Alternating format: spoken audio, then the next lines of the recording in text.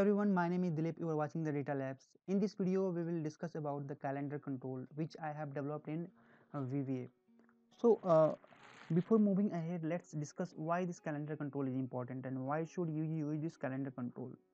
So, as we know, Microsoft also provide the date and time picker. Okay. So, after Excel 2010, if I am not wrong, then uh, calendar picker and calendar control is not available by default. You need to you need to download the ActiveX control, then install this to your system, and then you will be able to use that control. Okay. So suppose you are developing a like automation like automated software in Excel, a spreadsheet application, and you are going to distribute that automated application to different users, right?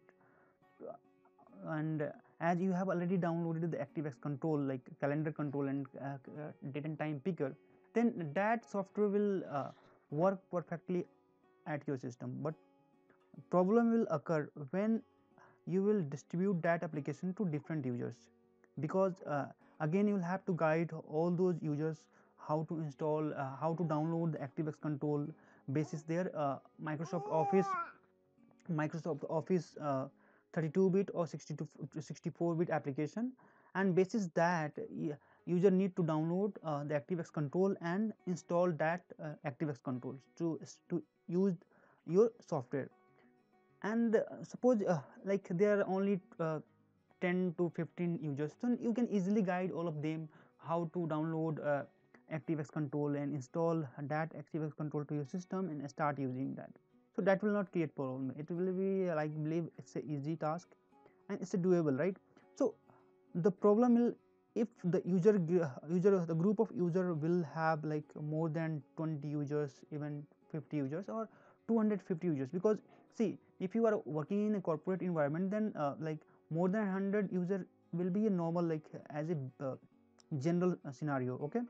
So in that case it will be very difficult for you to ask everyone to download such a ActiveX control and install at their application, because there might be some security issue, because a couple of users will not be able to download and install. They will have to contact IT department to download that specific file and install at their systems, and that will create a problem because it will take time, it will take manpower as well, and it will take effort as well. So uh, in that case user will not be able to use your like the software which you have developed after putting a lot of effort. Okay. So my suggestion is, rather than going with the date and time picker or a calendar function of calendar control provided by Microsoft, you should design your own calendar in normal form, because normal form will easily work on each and every system, whether it's Office version is 2003 or it's a 2010 or it's a 2016. It will not create any problem, because see, uh, it's a normal form is available in all different versions of Office without any compatibility issue, right? So in that case I will recommend you to use form based calendar control, and that will be very easy. You can easily develop and use in your project. So here I have already developed an custom calendar control with the help of VBA code and Microsoft Form. So this is handy tool. You can use this calendar in your project if you are going to develop any project, or if you are working on a project, ongoing project. You can easily use this tool and use this calendar control. It's very easy, and there is no need to worry about the accuracy and all the things, because I have already tested this calendar function on like several scenarios and several environments, and it's working perfectly. So as of now I have only provided the past 1 year and next 50 years. Okay. So it's fully customizable. You can customize this calendar control, and you can add or increase or decrease the number of years after changing the value of a variable. So I will show you how we'll do. So let's close this and go to Visual Basic, and in Visual Basic you can see that this is in design mode form which I have used, and just go to code view, and now go to upside. You can see that these are the codes which I have written, So this code has been written in very neat and clean way. So each and every variable you can easily identify what is the purpose of these variables and how it's where we are using these variables. Okay, and uh, wherever I think there should be some comment, then I have provided the comments so that you can easily make the changes. Okay, and also this code is very neat and clean, so you can easily identify what is the purpose of the procedure and how what is the purpose of a specific variable. Okay, so there are a lot of procedures and functions to doing different tasks like validating and checkings. Okay, and user inputs, assigning the date to a specific objects and all the things. So you can go through all the codes and make modification basis on your requirement, right? So one thing I believe I should explain here, adding or removing years, because this calendar control provides by default 1 year back and 50 years future. So uh, you will find like there is a procedure sub add year. So in this procedure I have declared two variable. One is I current, I previous year, and one is I last year, right? So if you want to see more the back year, like currently it's showing only for only 1 year. If you want to see 5 years back data calendar, then just replace one with the 5 years, right? And again, if you want to see the calendar for next 100 year or 150 years, then just replace the 50 with 150 or 100 years as per your requirement. And there is nothing need to be changed. Just replace this value and save it and start using it. Calendar will automatically adjust on the date, and it will start showing the date as per your input, right? So these are the inputs which are required. You can go through the codes. These are the codes which I have applied, and validation, color formatting, tick box, check mark for today, assigning colors for today date, assigning color to selected date, and moving the date from one to like one from one date to 1 month to different month, and one from 1 year to different year. So this is all about the code. You can go through, you can easily identify what is the purpose of all those codes, right? So let's move to Excel file and understand how it's called. So as I already mentioned you that you can call this calendar control with like in two different method. So this is the method 2. Okay, so in two different method I have already written here, and I will provide the link of this file in description box so that you can go through this file and understand how can you use this. So let me quickly explain. In method 1 you can call this function with parameters. So like I here you can see that I have called this uh, calendar control like call my calendar dot date picker and sheet 1 dot text box 1. So here I am passing the uh, text box 1 as a parameter.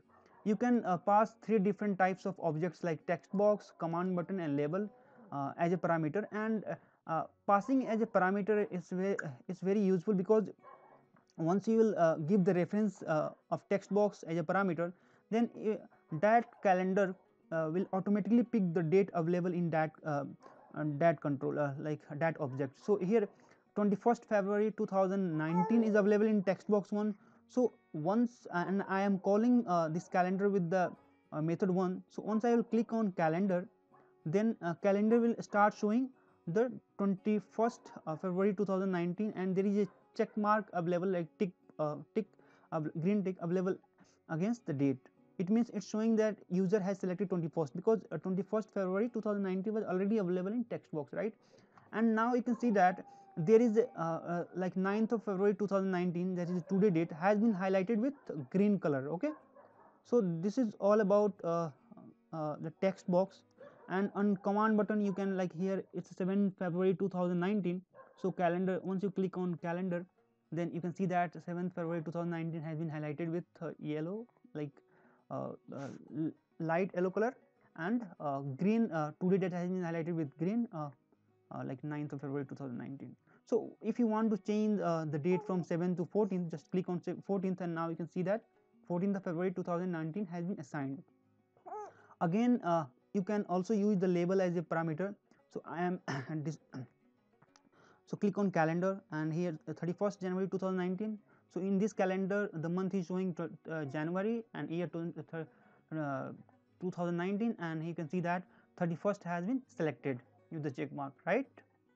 And you can easily move to next month like February, March, April, May, June, and again you can select any of the available uh, year as well, and you can also select the uh, a month from the drop down. So it's very easy. Like I'm selecting a date from like March 2016, 18th of March 2016. So now you can see that 18th of March 2016 has been assigned to label caption. So this is all about method 1, where we are calling this calendar with parameter, right?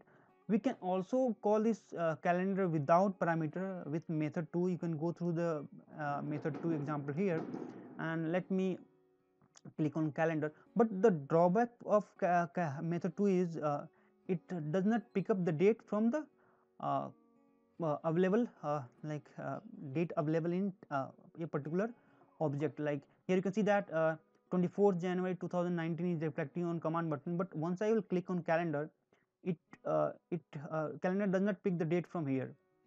It will show the today calendar, like this month calendar, like February 2019, and it will show the 9th February, because 9th February is the today date. It's has been highlighted with green color. So if you want to assign the date, just click on 14th, like I am assigned 14th of February 2019.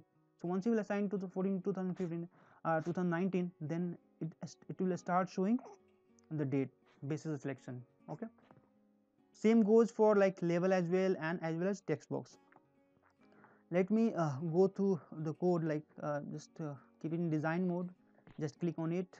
Now this is you can see that this is method 1, and I have called the function my calendar dot date picker, and you need to pass the object name where you want to, from where you want to retrieve the date, and from where you want to update the selected date. So it will work both in way. It will get the date available date from this text box and assign to date picker, and again it will take a date from date picker and reassign to text box. Okay, it's very easy. It's a one line code. You do not need to worry about that. You do not need to write multiple lines of code. Okay, same goes for command button. You just write down write down the one liner code and replace the parameter with command button. The same goes for label. And for method 2, you can call this function like my calendar dot date picker, and in this there is a drawback, because so see, it can't retrieve the date from the uh, given like text box, command button, and label. It can only assign, it can't pick the date from dat control. Okay, so this is all about the calendar control, and I believe it will be very helpful if you are working on visual basic application and developing some automated tools, and you need calendar control in your project. Okay, so I will provide the link of this file in description box. Just go there and download the file and start using this tool, and I will be more than happy if you will provide your feedback feedback to me, so that I can improve. So if you think that there is a room for improvement and you need some more features, then kindly write email to me, the datalabs at gmail.com, and I will definitely work on that, and I will reply with the updated tool, right? So hope you enjoyed this video. Thank you for watching. Please like, share, subscribe. Have a good day. Thank you. Bye bye.